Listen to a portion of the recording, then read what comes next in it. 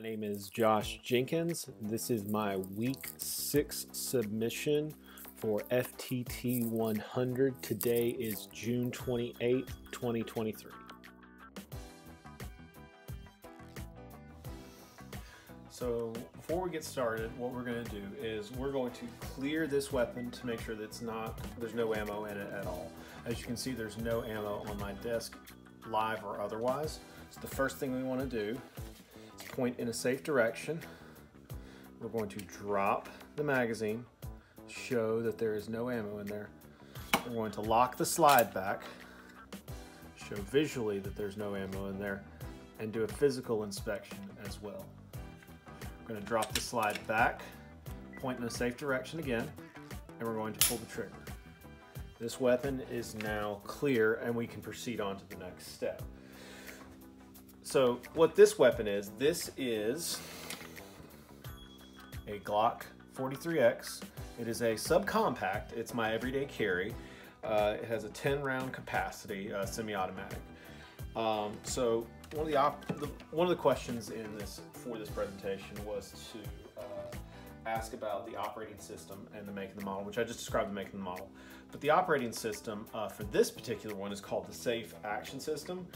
That right there is pretty cool because what it is a trigger safety that engages a firing pin safety, which then engages a drop safety. And what I'm going to do is I'm going to demonstrate that from Glock's website. I'm going to show you that right now. The first safety feature that we're going to go over is the trigger safety.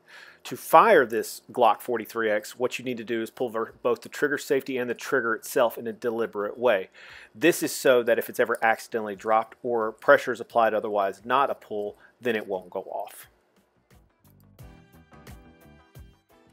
The second safety is the firing pin safety. This is a mechanical block for the firing pin to move it into a ready fire condition.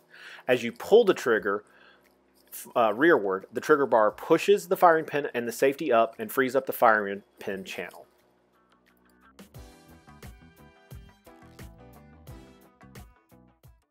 The final safety involves the trigger bar, which rests on the safety ramp within the trigger mechanism housing. When the round is fired, it engages and then re-engages the firing pin as the trigger is released. Seeing all that, you can really see how Glock has manufactured their weapons to be as safe as possible.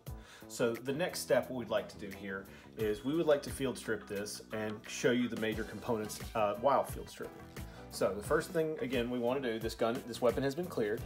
We want to take the slide off, and to do that, we're going to need to put tension on it and hit the drop down pins. Glock has a specific way to do that. Canics have a different way where you engage it and drop and take their takedown pin and turn it 90 degrees. So what we're going to do is you can do it one of two ways. You can pull back a little tension on it like this and get the drop down pin to come off, or you can flip it upside down and do the same thing.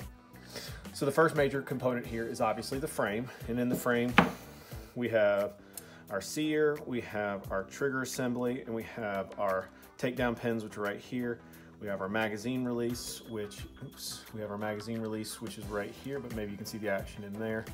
And again, like I said, we have our slide tabs for locking the slide back on, and our takedowns right here for locking it in place as well. So we're going to set the frame down, and there's going to be three major components we pull off of here. The first one is going to be our guide spring and guide rod assemblies. I'm just going to pull that down. We're going to set that right there.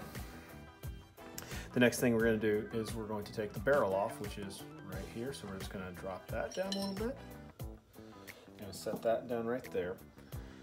And what's left is our slide, and contained in the slide is the firing pin right here, with the firing pin spring, and then a couple other small components that live there as well. So you have your magazine, you have your follower up here, witness holes in the back, you have your spring down there. I don't know if we can probably see the spring through there, but you can see the spring going up and down.